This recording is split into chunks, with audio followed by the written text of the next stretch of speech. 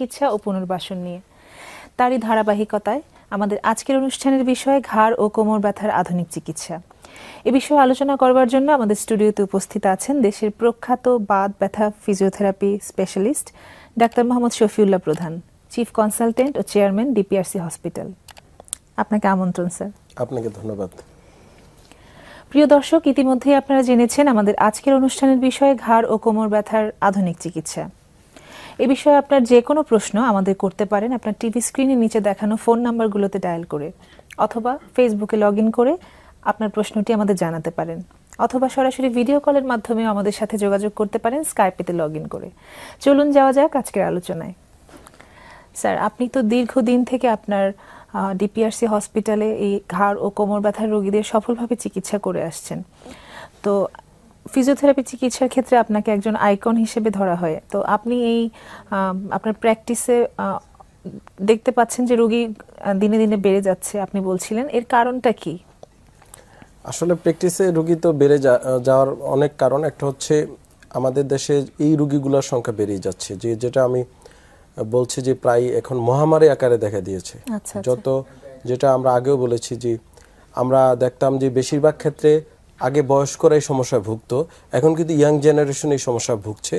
একদিক দিয়ে এই রোগীর সংখ্যা বেড়ে যাচ্ছে, আর আরেক দিক দিয়ে হচ্ছে এই রোগীর যে লেটেস্ট মডার্ন ট্রিটমেন্ট বাংলাদেশে এখন সম্ভব, এবং সেটা ফিজিওথেরাপি যে চিকিৎসার পদ্ধতির মাধ্যমে, এবং এই চিকিৎসা উন্নত বিশ্বে আগে হতো, যেমন আমেরিকা, কানাডা বা মানুষ কিন্তু আপনার সিঙ্গাপুর, ব্যাংককে গিয়ে চিকিৎসা নিতে হতো। সেক্ষেত্রে বাংলাদেশ এখন ফিজিওথেরাপি স্বতন্ত্র আমরা ডিপিআরসি হসপিটাল তৈরি করেছি, যেখানে এই চিকিৎসাটা তারা খুব সহজেই পেয়ে যাচ্ছে। চিকিৎসা ব্যয়ও এখানে কম, এবং আন্তর্জাতিক মানসম্পন্ন ফিজিওথেরাপি চিকিৎসা অন্তত এখানে পাওয়া সম্ভব। এই কয়েকটা দিক আছে, আর পাশাপাশি মানুষের সচেতনতা বৃদ্ধি পেয়েছে। এখন কিন্তু মানুষ কেউ ঘাড় ব্যথা বা কোমর ব্যথা হলে সাধারণত এখন আর ব্যথার ওষুধ খেতে চায় না। আমার প্র্যাকটিসে এখন এসে বলে যে স্যার, ব্যথার ওষুধ আমরা খেতে চাই না, বিকল্প চিকিৎসা নিতে চাই সবাই। এই প্রশ্নটা আপনার কাছে আমার ছিল যে আমাদের দেশের রোগীদের একটা টেন্ডেন্সি আছে দীর্ঘদিন থেকে ব্যথার ওষুধ খেয়ে খেয়ে ব্যথাটাকে সাপ্রেস করে করে আলটিমেটলি ফিউচারে তাদের কি কোনো সমস্যা হতে পারে কিনা, কি কি সাইড এফেক্ট হতে পারে? অবশ্যই ব্যথার ওষুধে যেটা হচ্ছে পার্শ্ব প্রতিক্রিয়া আছে, প্রত্যেকটা মেডিকেশনের ওষুধেরই ড্রাগসেরই পার্শ্ব প্রতিক্রিয়া আছে।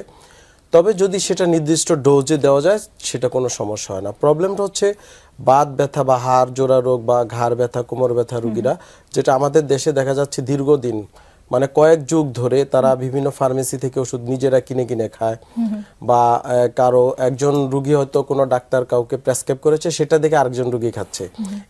এই টেন্ডেন্সিগুলা গ্রো হওয়াতে, এবং এখন দেখা যায় যে প্রায় কিডনির বিভিন্ন ডিজিজ, যেটা দেখা যায় যে NSAIDs ইনডিউসড বা ব্যথার ওষুধ থেকে হচ্ছে, বিভিন্ন লিভারের প্রবলেম হচ্ছে, আপনার গ্যাস্ট্রাইটিস যেটা আলসার হচ্ছে, আপনার স্টোমাকে সমস্যা হচ্ছে, এবং শারীরিক বিভিন্ন সমস্যা, এবং ইভেন কি আপনার হার্টের রোগ পর্যন্ত, হার্টের বিভিন্ন ডিজিজ হচ্ছে, যেটা ব্যথার ওষুধের দীর্ঘমেয়াদী যে পার্শ্ব প্রতিক্রিয়া। এবং আমার প্র্যাকটিসে আমি দেখেছি যে যারা দীর্ঘদিন ব্যথার ওষুধ খাচ্ছে, এবং যদি আমি তো স্ট্রোক প্যারালাইসিস রোগীরও আমরা ডিপিআরসিতে ট্রিটমেন্ট করে থাকি, তো এই রোগীর যদি আমরা অনেক সময় হিস্ট্রি নিয়ে দেখি যে তারা দীর্ঘদিন এই রোগী ব্যথার ওষুধ খেয়েছিল, কিভাবে যে তার হয়তো হাঁটু ব্যথা ছিল, কোমর ব্যথা ছিল, এর ভিতরে তার হাই প্রেশার ছিল, ডায়াবেটিস ছিল।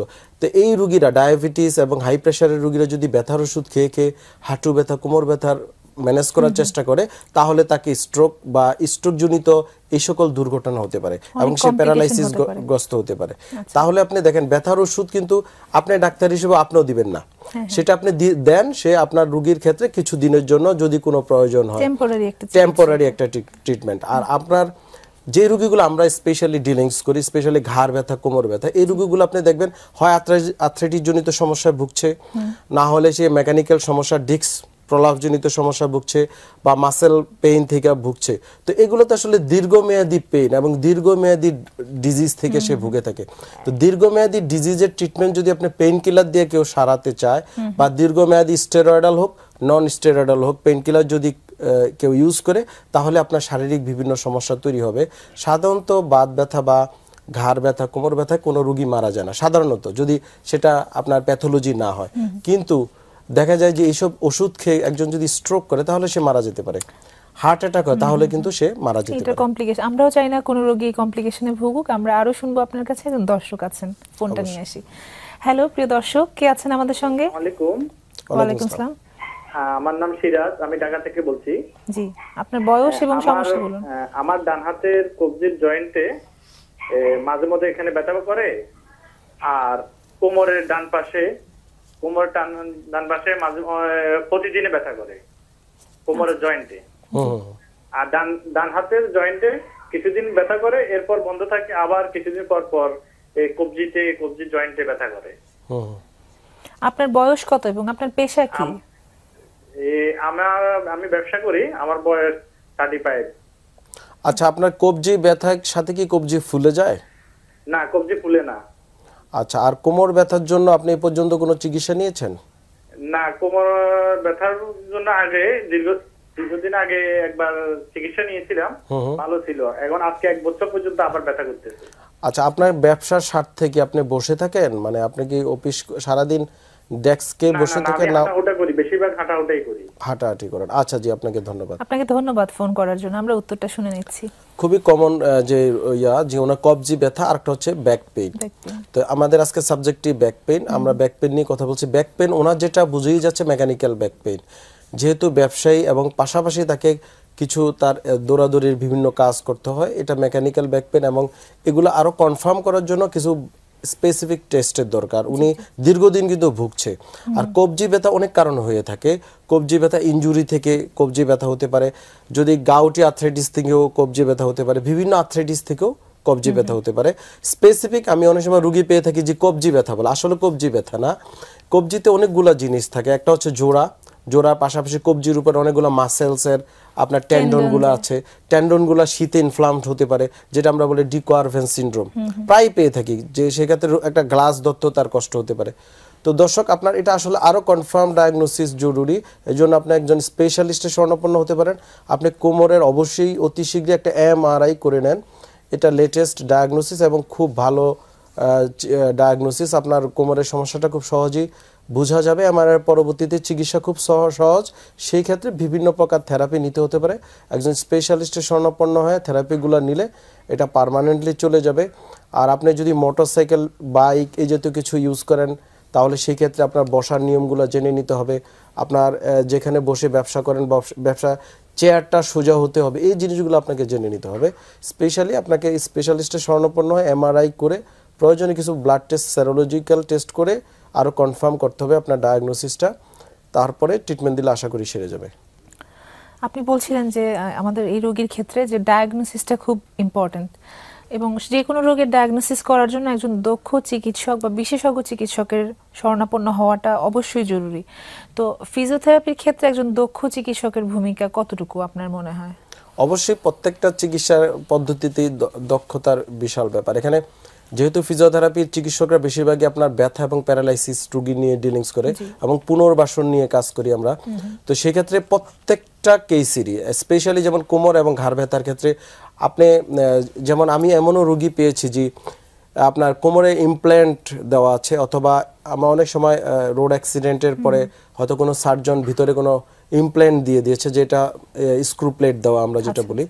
এই রোগীকে যদি আপনি শর্ট ওয়েভ দেয়, শর্ট ওয়েভ ফিজিওথেরাপির একটা ইকুইপমেন্ট, ইলেকট্রোম্যাগনেটিক রেডিয়েশন, তাহলে রোগী কিন্তু আর বাঁচবে না। বিকজ তার ইমপ্ল্যান্টটা কিন্তু ভিতরে পুড়ে যাবে, পুরো স্পাইনাল কর্ডে বড় আকারে ইনজুরি হবে এবং সাথে সাথে সে প্যারালাইসিস হয়ে যাবে।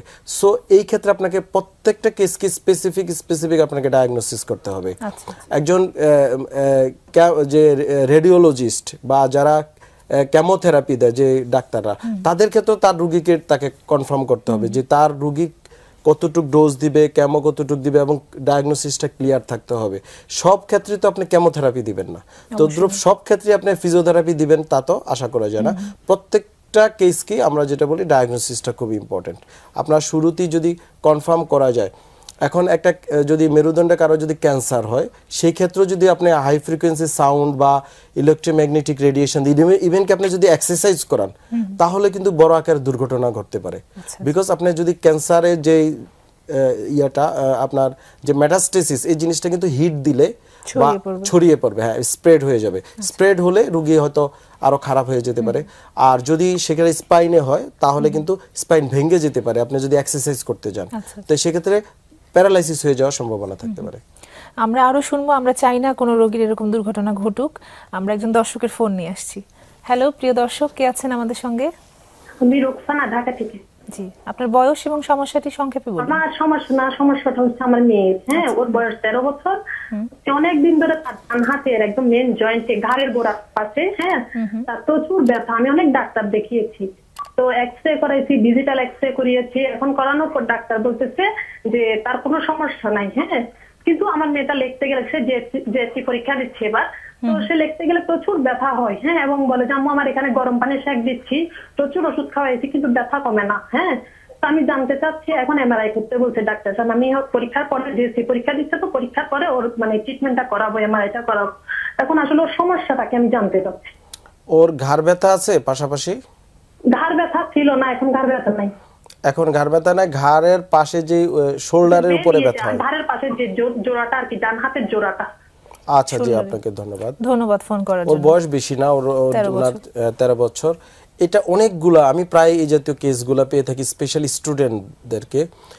এটা দেখা যায় যে আপনি হিস্ট্রি নিয়ে দেখবেন প্রায় স্টুডেন্টরাই কিন্তু বসে পড়ালেখা করে। অনেক সময় চেয়ার টেবিল বাদ দিয়ে তারা কিন্তু বিছানা বা সোফায় বসে লেখাপড়া করে এবং সামনে ঝুঁকে থাকার টেন্ডেন্সিটা বেশি থাকে। এই থেকে আমি বলছিলাম যে আগে যেমন আমরা বয়স্ক রোগীদের পাওয়া যেত, এখন কিন্তু সেটা না হয় উল্টা আমরা ইয়াং রোগী পাচ্ছি, বিকজ অফ আপনার ফিজিক্যাল যে এডুকেশন মানুষ জানে না, বা এই যে তাকে পড়ালেখা করতে হবে কি স্টাইল এগুলো জানে না, অথবা দীর্ঘমেয়াদী এই ভুল অবস্থানের কারণে এই সমস্যাগুলো হয়। তাছাড়া তার আরও অন্যান্য সমস্যা থেকে হতে পারে, যেমন আর্থ্রাইটিস জনিত সমস্যা, এই বয়সে জুভেনাইল আর্থ্রাইটিস, তা থেকে হতে পারে, কোনো কারণে হয়তো শোয়া থেকে হতে পারে। এটা আরও কনফার্ম করা দরকার। তো দর্শক, ডাক্তার সাহেব যেহেতু এমআরআই করতে বলেছে, অবশ্যই অতি দ্রুত একটা এমআরআই করে ফেলেন। এমআরআই করলে আরও সমস্যাটা ক্লিয়ার হয়ে যাবে। আপনি আপাতত ওকে যদি গরম শেক দিলে ভালো লাগে, সে গরম শেক দিতে পারে। মাঝে মাঝে 5 থেকে 10 মিনিট গরম শেক দেন। আপনার পরীক্ষার পরে এমআরআই করে আপনার কনফার্ম ডায়াগনোসিসটা পাওয়া যাবে, তারপরে ট্রিটমেন্ট খুব সহজ। সেই ক্ষেত্রে যদি খারাপ কিছু না থাকে, এই ক্ষেত্রে আপনাকে বিভিন্ন প্রকার থেরাপি বা ফিজিওথেরাপি করলে অনেকাংশেই এই সমস্যাটা চলে যাবে। আপনি বলছিলেন যে একজন ফিজিওথেরাপি দক্ষ বিশেষজ্ঞের কাছে চিকিৎসা নিতে হবে। তো ফিজিওথেরাপি চিকিৎসার ক্ষেত্রে অনেক কার্যকর। ঘাড় এবং কোমর ব্যথার ক্ষেত্রে আমরা পেশেন্টদের ফোন পেয়ে থাকি অনেক। তো সব রোগীর ক্ষেত্রে কি চিকিৎসা একই রকম হবে, বা কি কি মডালিটিস অফ ট্রিটমেন্ট আপনারা দিয়ে থাকেন পেশেন্টদেরকে? হ্যাঁ, এটা খুবই গুরুত্বপূর্ণ প্রশ্ন করেছেন। যে ফিজিওথেরাপি চিকিৎসা সংক্রান্ত এখনো অনেকেই জানে না যে এই চিকিৎসা কি, চিকিৎসা পদ্ধতি কি। ফিজিওথেরাপিটা হচ্ছে আপনার মানে এইখানে বিভিন্ন ইলেকট্রো মেডিকেল অ্যাপারেটাস, বিভিন্ন এক্সারসাইজ, বিভিন্ন আপনার ইকুইপমেন্টের মাধ্যমে আমরা ট্রিটমেন্টটা দিয়ে থাকি বেসিক্যালি। এবং পাশাপাশি এখানে কিছু থেরাপিউটিক সাপ্লিমেন্ট ব্যবহার করা হয় প্রয়োজন হলে। তো এই ফিজিওথেরাপির ট্রিটমেন্টটা ডিপেন্ডস অন ডাক্তারের উপরে, যে ফিজিওথেরাপির যে চিকিৎসক তার উপর নির্ভর করে তার চিকিৎসা। শুধু সেটা না, আপনি একজন মেডিসিনের ডাক্তারের কাছে যদি সাজেস্ট কারো টাইফয়েড জ্বর হলো, তাহলে এক এক ডাক্তারের চয়েস অফ ড্রাগ এক এক রকম হবে, সে তার রোগী অনুযায়ী তাকে ওষুধ দিবে। তো ফিজিওথেরাপির চিকিৎসাটাও এক এক ডাক্তার টু ডাক্তার ভেরি করবে, ইভেন কি কান্ট্রি টু কান্ট্রি ভেরি করে। আর দ্বিতীয়ত হচ্ছে আপনার এখানে প্রত্যেকটা কেসের ক্ষেত্রে চিকিৎসা এক না, এটা আমি প্রায় পেয়ে থাকি। আমার প্র্যাকটিসে রোগী এসে বলে, স্যার আমাকে ফিজিওথেরাপি আপনি লিখে দেন অথবা আপনি দেন, আমি বাসায় নিয়ে করি। মানে অদ্ভুত কিছু কোশ্চেন আসে আর কি। এটা রোগীর দোষ না, রোগীদের জানে না, অথবা এই পদ্ধতি একেবারে লেটেস্ট পদ্ধতি, অথবা কিছু ভুলভাবে জানে যে ফিজিওথেরাপি মানে ব্যায়াম, ফিজিওথেরাপি মানে শেক দেওয়া। তো এই ভুল জিনিসগুলো হয়তো কেউ কেউ জানে, আবার কেউ জানে যে ফিজিওথেরাপিটাকে এটা অনেকেই বুঝে না, মনে করে এটা একটা ওষুধ, গেলে হয়তো ওষুধ লিখে দিবে, ডাক্তার সাহেব খাবে।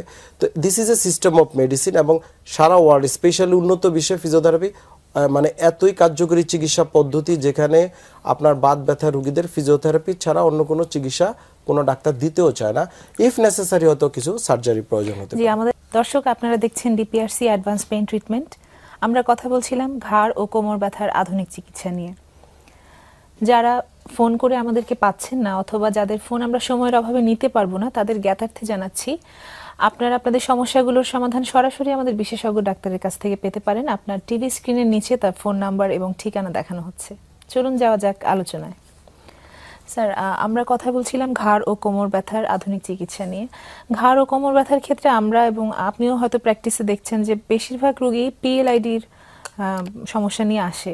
তো সেক্ষেত্রে ফিজিওথেরাপি কি এবং কিভাবে দেওয়া হচ্ছে এইসব রোগীদেরকে, আপনি কিভাবে দিয়ে থাকেন? আমরা ঘাড় ব্যথা এখন এবং স্পেশালি ঘাড় কোমর এই দুই ব্যথায় আমরা সার্ভাইকাল 4, 5, 6 এই দুইটা লেভেল, কোমরে 4, 5, L5, S1 এই দুইটা লেভেলে আমরা বেশিরভাগই আপনার পিএলআইডি সমস্যা পেয়ে থাকি, যে এটার কারণে হচ্ছে ঘাড় ব্যথা এবং কোমর ব্যথা হতে পারে। তো এই বোথ সেটা সার্ভাইকাল হোক অথবা কোমর অথবা ঘাড় যেখানেই হোক না কেন, এই রুগীদের যেটা ফার্স্ট ট্রিটমেন্ট হচ্ছে আপনার রেস্ট, এবং রেস্ট দিতে গেলে যেটা করতে হবে কমপ্লিট বেড রেস্ট। রেস্ট মানে কিন্তু বাসায় কখনো সম্ভব না। মানুষ রেস্টে যখন বাসায় যায় দেখা যায় যে পারিবারিক বিভিন্ন কাজ করতে হয়, হয়তো একটা লোক কিন্তু আসলে বাসায় সারাদিন শুয়ে থাকা সম্ভব না। তো সেই ক্ষেত্রে তাকে ফার্স্ট দিতে হবে রেস্ট, এবং রেস্টের জন্য তাকে অবশ্যই হসপিটালাইজড হতে হবে। আর দ্বিতীয়ত এই রুগীগুলার মেইন ট্রিটমেন্ট হচ্ছে ডিকম্প্রেশন থেরাপি, ডিকম্প্রেসড করা। যে আপনার যে নার্ভ, যে ডিস্কটা আপনার ফেটে বা বালজিং হয়ে আপনার নার্ভকে কম্প্রেশন দিল, সেটা নার্ভ রুটকে বা স্পাইনাল কর্ডকে, যার কারণে আপনার ব্যথা হচ্ছে, পা ঝিঝি করছে বা হাত ঝিঝি করছে বা প্যারালাইসিস হচ্ছে, সেটাকে চাপটা সরিয়ে আনা। তো চাপ সরাতে গেলে আপনাকে রেগুলার ন্যূনতম 3 to 4, 5 টাইমস ফিজিওথেরাপি দিতে হবে, এবং তাকে টোটালি রেস্টে রেখে শোয়া রাখতে হবে, এবং প্রতিটা থেরাপির পর তাকে বিভিন্ন প্রকার শুয়ে এক্সারসাইজ করতে হবে। আমরা যদি একটা রুগীকে বসিয়ে রাখি বা সে হাঁটা চলাফেরা করে, তাহলে তার ডিকম্প্রেশনের কোনো দাম নেই। ডিকম্প্রেশনের পর উল্টা আরো কম্প্রেশন হতে পারে, বিকজ যদি স্পাইনাল আপনাকে মানে স্পাইনের উপর আবার প্রেসার দেওয়া হয়, তাহলে কিন্তু ডিকম্প্রেশন পরে উল্টা আবার সে কম্প্রেশন করবে এবং আরো খারাপ হয়ে যেতে পারে। যেটা আমি প্রায় রুগী পেয়ে থাকি, অনেক সময় বলে স্যার ফিজিওথেরাপি দেওয়া তো আরো খারাপ হয়ে গেছে।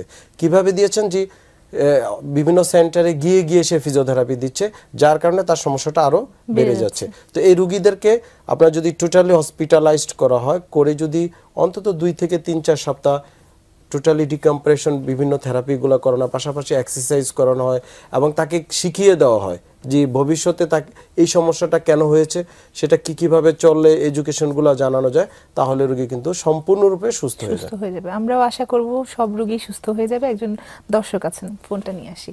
হ্যালো প্রিয় দর্শক, কে আছেন আমাদের সঙ্গে? আমি জয়পুর থেকে পূর্ণিমা বলছি। জি, শুনতে পাচ্ছি। আপনার বয়স এবং সমস্যাটি সংক্ষেপে বলুন। আমার বয়স 50। জি। তো আমার ওই ডান হাতে ফ্রোজেন সোলজার হয়েছে, ডাক্তার বলছে অনেক 6-7 মাস থেকে ব্যথা। আচ্ছা। হ্যাঁ। আপনার কি ডায়াবেটিস আছে?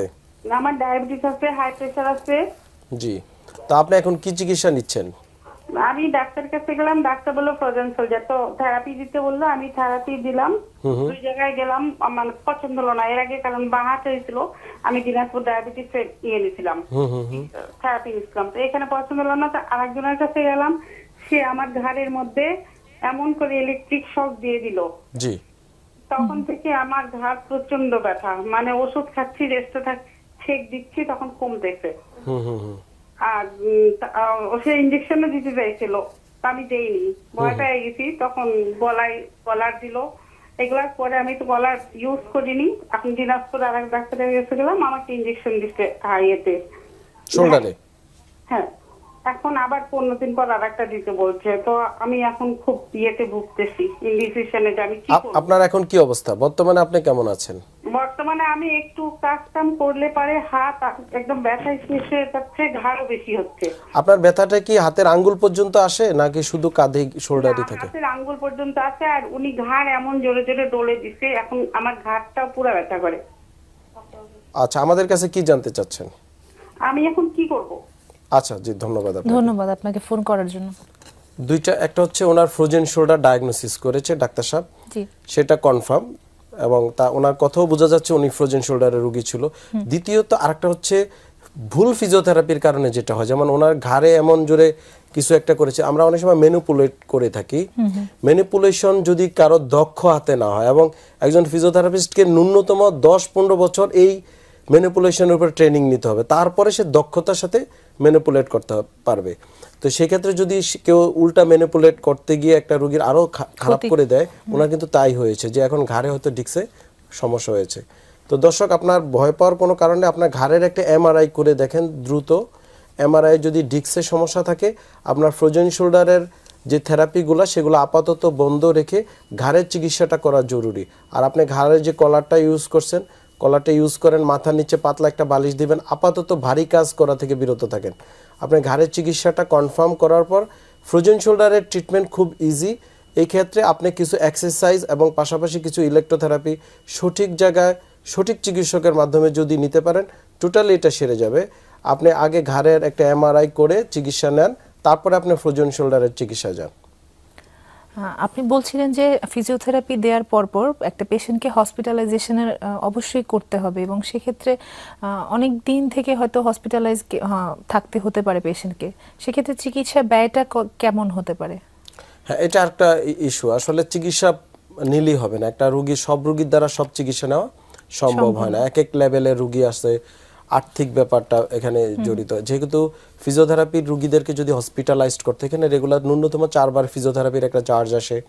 পাশাপাশি হসপিটালাইজডের যে কেবিন ভাড়া, ডক্টর ভিজিট, আনুষঙ্গিক কিছু খাবার খরচ টরচ এটা আসে। তো দেখা যায় মোটামুটি একটা ভালো অ্যামাউন্টের টাকা আসে। এটা খুবই একটা ইম্পর্টেন্ট বলেছেন। কিন্তু আমরা কিন্তু সব রোগীকে হসপিটালাইজড করতে বলি না। সাজেস ওনার ফ্রোজেন শোল্ডার হয়েছে, ফ্রোজেন শোল্ডার রোগীর কোনো হসপিটালাইজডের প্রয়োজন নেই। কিন্তু ওনার ফ্রোজেন শোল্ডারের পাশাপাশি আরেকটা প্রবলেম কিন্তু আছে, যেটা উনি এখন বলছে, ঘাড়ের সমস্যা এবং হাতের আঙ্গুল পর্যন্ত ব্যথাটা চলে যায়। সেটা হচ্ছে ঘাড়ের ডিস্কের সমস্যা। তো ডিস্কের সমস্যার জন্য রোগীকে হসপিটালাইজড করতে হবে। আর আরেকটা জিনিস হচ্ছে, আপনার যদি এখনো আপাতত দৃষ্টিতে হসপিটালাইজড করে যে ব্যয়টা আসবে, সেটা যদি রোগী ভালো হয়ে যায়, সেটা যদি না করে আপনার ব্যয় কমানোর চেষ্টা করে অথবা ওষুধ খেয়ে খেয়ে যে পার্শ্ব প্রতিক্রিয়া হবে, সেটা ব্যয় কিন্তু আরো খারাপ, আরো বেশি হবে। আর দ্বিতীয়ত, এই রোগী যদি সঠিক ফিজিওথেরাপি না পায়, তাহলে রোগীকে এক পর্যায়ে সার্জারি করতে হবে। সেটা আজ পঙ্গুত্ব বরণ করতে হতে পারে, সে আর তার টোটালি ডিসেবল হয়ে যেতে পারে, অথবা আরেকজনের উপর নির্ভরশীল হয়ে যেতে পারে, এবং তার ইকোনমিক্যাল যে সে যে আয় রোজগার করবে সেটাও বন্ধ হয়ে যাবে। কিন্তু বাংলাদেশে ফিজিওথেরাপির চিকিৎসা ব্যয় অন্য দেশের তুলনায় অনেক কম। একজন দর্শক আছেন আমাদের সঙ্গে, ফোন নিয়ে আসি। হ্যালো, প্রিয় দর্শক, কে আছেন আমাদের সঙ্গে? আসসালামু আলাইকুম। ওয়ালাইকুম আসসালাম। আপু, আমি কেরানীগঞ্জ থেকে বলছি। জি, আমি ডাক্তার সাহেবের সাথে একটু কথা বলতে চাই। জি, আমি শুনতে পাচ্ছেন। আপনি আপনার নাম, বয়স এবং সমস্যা বলুন। আমার নাম রেহানা, আমার 41 বছর বয়স। জি, আমার এই মাথায় ব্যথা পেয়েছিলাম আর কি। এখন ব্যথা পর থেকে আর 5-6 বছরের ব্যথাটা পাইছি। এখন আমি অনেক চিকিৎসা করতে আছি। এখন আমার ওই ডাইন পায়ের এই যে মুড়াটা আছে না, ওইটা ফুলে গেছে। মানে আমি যে এমআই করছি, অনেক চিকিৎসা করতেছি বাংলাদেশ মেডিকেল থেকে, আমার ওইটা কোনোই পাইতাছি না আমি। আপনি ব্যথা পাওয়ার পর আপনার কি সমস্যা হয়েছে কোমরে, আপনি জানেন কি? হ্যাঁ, আমার ওই যে ডাক্তার বললে, জি, ডাক্তার বললে আমাকে যে ওই বলুন, শুনতে পাচ্ছি। ডাক্তার বলতেছে যে আমার ওই ডান দিকে কোমরে থেকে হাড়ি থেকে একটু মাংসটা লড়ে গেছে, বেড়ে হয়ে গেছে। জি, আচ্ছা, এতদিন আপনি তাহলে কি চিকিৎসা নিচ্ছেন? এই যে দীর্ঘদিন চিকিৎসা নিচ্ছেন, চিকিৎসা মানে আপনি কি করছেন, কি কি চিকিৎসা নিচ্ছেন? ওষুধ খাচ্ছেন না অপারেশন করেছেন? আমাকে বলুন, শুনতে পাচ্ছি, বলুন। কোনো অপারেশনের কথা আমার বলে নাই, আমার শুধু ওই এমার্জেন্সি যা যা চিকিৎসা দিয়েছে, সে যে ওই ডাক্তার যা যা বলছে সেটা সেটাই আমি করছি। আমি সেটাই জানতে চাচ্ছি, আপনি কি চিকিৎসা নিচ্ছেন? আপনি কি ওষুধ খাচ্ছেন? হ্যাঁ, ওষুধ খাচ্ছি। হ্যাঁ, এছাড়া আর কি করছেন? শুধু ওষুধই খাচ্ছি আমি। আচ্ছা, জি, ধন্যবাদ, আমরা বুঝতে পেরেছি। ডায়াগনোসিসটা খুব ক্লিয়ার, যেটা আমি বলেছি যে ব্যাক পেইনের বা কোমরের সমস্যা ইনজুরি থেকে হতে পারে, যে উনি আঘাত পেয়েছিল তার থেকে, যে ওনার ভাষা যে ডাক্তার সবতে বুঝিয়েছে। অনেক সময় রোগীর, আমি প্র্যাকটিসও দেখা যায় যে কিছু রোগী বলে স্যার, একজন বলেছে হাড় বেড়ে গিয়েছে, আরেক ডাক্তার বলেছে রগের চাপ খেয়ে আছে, আরেকজন বলেছে ওখানে হাড়টা ফেটে গিয়েছে। অল আর সেম থিংস, মানে এটা যদি আমরা ডাক্তারি ভাষায় বলি পিএলআইডি। তো পিএলআইডি হচ্ছে নার্ভ রুট কম্প্রেশন বা নার্ভ কম্প্রেশন, তা থেকে ওনার পায়ে ব্যথা যায়। তো এটার একমাত্র ট্রিটমেন্টই হচ্ছে আপনাকে ডিকম্প্রেশন থেরাপি করতে হবে এবং উইথ হসপিটালাইজেশন। তো দর্শক, আপনার যেভাবে চিকিৎসা নিচ্ছেন সে একই কথা ঘুরে ফিরে, যে পেইন কিলার, ব্যথার ওষুধ এই রোগের কোনো চিকিৎসা না। আপনাকে হসপিটালাইজড হয়ে ডিকম্প্রেশন থেরাপি করাতে হবে। আর যদি সেটা কোনোভাবে না হয় অথবা আরও বেশি খারাপ হয়ে যান, আপনাকে সার্জারিতে যেতে হবে। আমি আশা করি আপনি বুঝতে পেরেছেন। এই দুইটা চিকিৎসা ছাড়া যত চিকিৎসা, পেইন কিলার বা আপনি মলম মালিশ করা, শেক দেওয়া, আপনার বিভিন্ন মেসেজ করা, সম্পূর্ণরূপে আপনার ভুল চিকিৎসা। প্রিয় দর্শক, আপনারা দেখছেন ডিপিআরসি অ্যাডভান্স পেইন ট্রিটমেন্ট। আমরা কথা বলছিলাম ঘাড় ও কোমর ব্যথার আধুনিক চিকিৎসা নিয়ে ডাক্তার মোহাম্মদ শফিউল্লাহ প্রধানের সঙ্গে। চলুন যাওয়া যাক আলোচনায়। স্যার, বিরতিতে যাওয়ার আগে একজন দর্শক বলছিলেন যে তেল মালিশ করা বা শেক দেওয়া থেকে কি কি ওনার অনেক প্রবলেম হয়েছে। তো আপনি একজন দক্ষ ফিজিওথেরাপিস্ট হিসেবে আপনি কি পরামর্শ দেবেন, বা এগুলো কি আসলে কতটা বিজ্ঞানসম্মত? অবশ্যই বিজ্ঞানসম্মত না। অনেক সময় আমরা কিছু রোগী, যেমন আমিও একটু আগে লাইভে এক রোগীকে বলেছি যে মেয়েকে গরম শেক দিতে, যেহেতু আমি তার সিমটমগুলো শুনে বুঝতে পেরেছি যে গরম শেক দেওয়া যাবে, সেহেতু বলেছি। কিন্তু কিছু কিছু ক্ষেত্রে দেখা যায় অনেক রোগী নিজে নিজে গরম শেক দেয় বা নিজে নিজে বিভিন্ন শেক দেয়, মালিশ করে, বিভিন্ন মেসেজ করায়, অথবা বাচ্চাদের দিয়ে তারা মানে উঠে পাড়ায় বিভিন্ন রকম অপচিকিৎসা করে, দড়ি দিয়ে বেঁধে রাখে। এবং দেখা যায় এখনো গ্রামগঞ্জে আমাদের দেশে কিন্তু বিভিন্ন ওঝা বৈদ্যের কাছে রোগীরে এইসব রোগীকে নিয়ে যায়। দেখা যায় যে ব্যথা, হয়তো ঘাড় ব্যথা হচ্ছে বা হাতে ব্যথা হচ্ছে, বলেছে যে তার এখানে ভূতে ধরেছে বা এই জাতীয় অপচিকিৎসা করে। এবং দেখা যায় বিভিন্ন জিনিস দিয়ে তারা বিভিন্ন আপনার পিটিয়ে থাকে, ঝাড়ফুঁক করে থাকে। এতে কি হয়, শারীরিক আরও সে ডিটেরিয়েট করে এবং একটা রুগীটা আরও বেশি খারাপ হয়। অনেক সময় যদি কেউ মেসেজ করে, হয়তো সাময়িক তার ভালো লাগতে পারে, সেটা মেসেজের একটা সুথিং ইফেক্ট আছে, সেটা হতে পারে, কিন্তু ইনডাইরেক্টলি তার যে অ্যানাটমি, বডি যে হিউম্যান অ্যানাটমি সম্পর্কে ওই লোকের কোনো আইডিয়া নেই। সে কিন্তু বিভিন্ন নার্ভ, মাসেলস, ইভেন কি হাড় বা জয়েন্টকে সে ডেস্ট্রয় বা ধ্বংস করে দিতে পারে, ডিসলোকেশন হয়ে যেতে পারে এবং এক পর্যায়ে পঙ্গুত্ব বরণ করতে পারে। এবং আমরা এই যাতে প্রায় রোগী পেয়ে থাকি, বিভিন্ন অপচিকিৎসার কারণে দেখা যায় যে একটা হাত প্যারালাইসিস হয়ে গেছে বা পা প্যারালাইসিস বা একটা কোয়াড্রি প্যারালাইসিস, 4 হাত পা অবশ। অনেক সময় সেলুনে গিয়ে মেসেজ করার পর কিন্তু রোগী 4 হাত পা অবশ হয়ে যেতে পারে যদি ইনজুরি হয়। আঙ্গুল অনেক সময় রোগী পাই আমরা যে আঙ্গুল বেঁকে গিয়েছে, যদি জিজ্ঞেস করি কিভাবে হলো, যে আমি দীর্ঘদিন তার কাজের মেয়ে দিয়ে বা বুয়াকে দিয়ে সে আঙ্গুলে ফুটায় বা বিভিন্ন মেসেজ করায়, যার কারণে জোড়াগুলো টোটালি আপনার সেকেন্ডারি আমরা অস্টিওআর্থ্রাইটিস গুলা পেয়ে থাকি। এরকম মানে একটা হচ্ছে আমাদের শারীরিক চলাফেরা, উঠা বসা, তো বিভিন্ন ডিজিজ হচ্ছে রোগীদের, কিছু আপনার ইনফ্লামেটরি ডিজিজ আছে, কিছু নিজেদের তৈরি ডিজিজ আছে। পাশাপাশি এসব অপচিকিৎসা, এই মালিশ, ঝাড়ফুঁক বা তেল, এসব অপচিকিৎসার মাধ্যমেও আরো বিভিন্ন রোগের এবং সমস্যাগুলো আরো বেড়ে যাচ্ছে। সবকিছু করার আগেই প্রপার ডায়াগনোসিসটা বোধহয় জরুরি। অবশ্যই, এবং ডায়াগনোসিসের আগে একজন চিকিৎসকের কাছে শরণাপন্ন হতে হবে, বিশেষজ্ঞ চিকিৎসকের পরামর্শ নেওয়া উচিত। আর তাছাড়াও বিভিন্ন আমরা বিজ্ঞাপন দেখি, বিভিন্ন ধরনের মেশিন, বিভিন্ন ধরনের মালিশ তেল বলা হয়, এগুলো মেশিনগুলো কি আসলে ফিজিওথেরাপি বা আসল বিজ্ঞানসম্মত চিকিৎসা? কেউ যদি মেশিনের কথা বলে থাকে যে এটা আপনার কোনো কাজে লাগবে, অন্য কোনো কাজের কথা, ইজ অ্যানাদার থিংস, সেটা হতেই পারে। কিন্তু এটা চিকিৎসা বিজ্ঞানের জন্য কোনো মেশিনের কেউ যদি অ্যাড দেয়, এটা টোটালি প্রতারণা শামিল। বিকজ মেশিনের কোনো ডায়াগনোসিস করার ক্ষমতা নাই, সে আমি যেভাবে অপারেট করব সে তাই করবে। এবং মেশিন কোনো চিকিৎসক না। যে কোনো বাত ব্যথা বা হাড় জোড়া রোগ যাই হোক না কেন, তাকে একজন চিকিৎসকের শরণাপন্ন হতে হবে। এবং ফিজিওথেরাপি চিকিৎসকের শরণাপন্ন হলে সে কনফার্ম ডায়াগনোসিসটা করে দিবে যে আপনার এই সমস্যা। আমি এখন যদি ঘাড়ে কারো টিউবারকুলোসিস হয়, যে ঘাড়ে যদি টিবি হয়, টিবি থেকেও কিন্তু আপনার ঘাড় ব্যথা হতে পারে, কোমরে ব্যথা হতে পারে। তো সেই রুগীকেও যদি আমি যদি ডায়াগনোসিস আমার কাছে পাঠিয়ে দিল একজন, যে রুগীকে ফিজিওথেরাপি দিতে হবে, কেন ফিজিওথেরাপি দিব সেটা তাকে এক্সক্লুড করতে হবে যে তার কি সমস্যা। এখন এই টিবি স্পাইনকেও যদি আমরা ইলেকট্রোথেরাপি দেই তাহলে রোগী খারাপ হয়ে যেতে পারে। তো সেক্ষেত্রে একজন ডাক্তারের ফার্স্ট ট্রিটমেন্ট হচ্ছে তাকে ডায়াগনোসিস করা, হ্যাঁ তাকে ফিজিওথেরাপি দিলে আদৌ ভালো হবে কিনা সেটাও কিন্তু আপনার কনফার্ম করতে হবে। তো এই ক্ষেত্রে যে সকল মেশিনের ব্যাপার বলে যে এটাই থেরাপি মেশিন বলে অপপ্রচার এবং অপচিকিৎসার শিকার হচ্ছে। একটা রোগী হচ্ছে সে কনফার্ম হচ্ছে না যে তার কি সমস্যা, দ্বিতীয়ত সে এখানে অনেকগুলো ইকোনমিক্যালি হয় আপনার ক্ষতিগ্রস্ত হয়।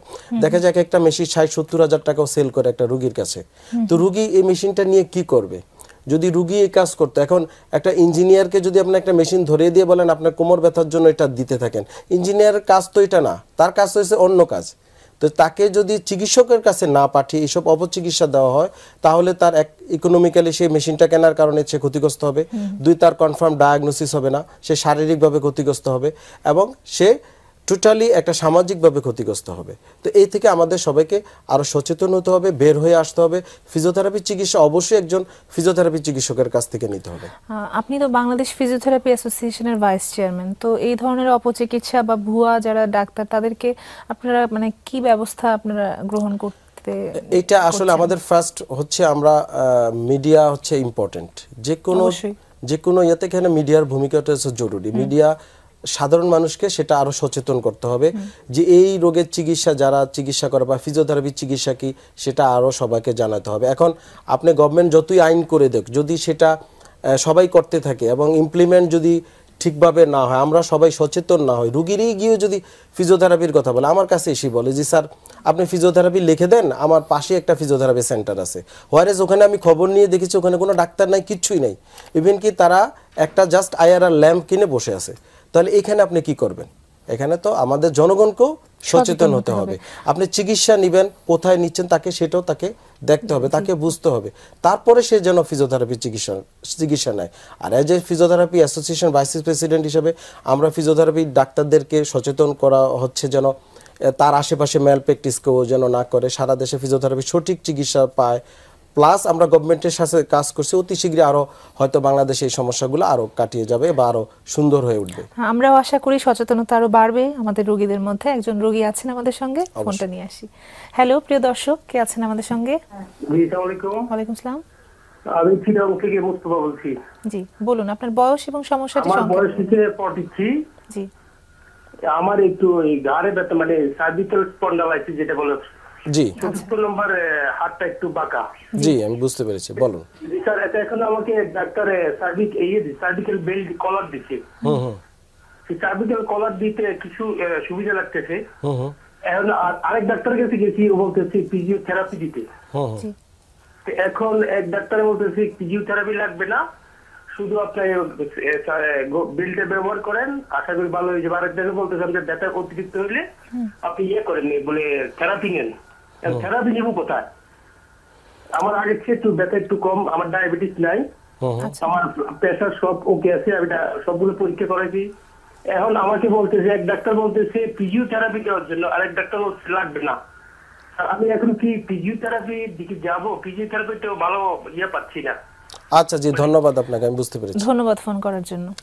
ওনার হচ্ছে সার্ভাইকাল স্পন্ডাইলোসিস, এটা সাধারণত হাড় ক্ষয় রোগ আমরা যেটা বলে থাকি। তো দর্শক, আপনার এটার ক্ষেত্রে ডাক্তার সাহেব যে কলারটা দিয়েছে সেটা আপনি কিন্তু দীর্ঘমেয়াদী ইউজ করা যাবে না। কলারটা আমরা দেই সেটা সাময়িক, বিকজ আপনার মেরুদণ্ডের যে ঘাড়ের হাড়ে সেখানে ইনফ্লামেশন হয়েছে এবং হাড় ক্ষয় হয়েছে, সাময়িক রেস্ট দেওয়ার উদ্দেশ্য যেন ওখানে ইনফ্লামেশনটা সাবসাইড হয়, সেটা আপনি হয়তো 2 থেকে 3-4 সপ্তাহ ম্যাক্সিমাম ইউজ করতে পারেন। আর কলার ব্যবহারের কিছু নিয়মকানুন আছে, সেটা হচ্ছে কলার অবশ্যই শোয়া অবস্থায় ব্যবহার করা যাবে না। সেটা যদি আপনি বের হন, বাইরে ঘুরতে যান, অফিসিয়াল কাজে যান, চলাফেরায় কলার ইউজ করতে হবে। আর হ্যাঁ, এই সময়ের ভিতরে আপনাকে ফিজিওথেরাপি চিকিৎসা নিয়ে সম্পূর্ণরূপে ভালো হয়ে যেতে হবে, বিকজ সার্ভাইকাল স্পন্ডাইলোসিসে যে ইনফ্লামেশনটা হয় সেটা বিভিন্ন থেরাপির মাধ্যমে ইনফ্লামেশনটা সাবসাইড করা যায়। পাশাপাশি ঘাড়ে যে মাসেলগুলো আপনার দুর্বল হয়ে যায় সেটাকে এক্সারসাইজের মাধ্যমে স্ট্রেনথেন করতে হবে। তা আপনার যদি সম্ভব হয় আপনার ওদিকে ফিজিওথেরাপি ভালো চিকিৎসকের শরণাপন্ন হয়, ফিজিওথেরাপি নেন, আশা করি এটা সম্পূর্ণরূপে সেরে যাবে।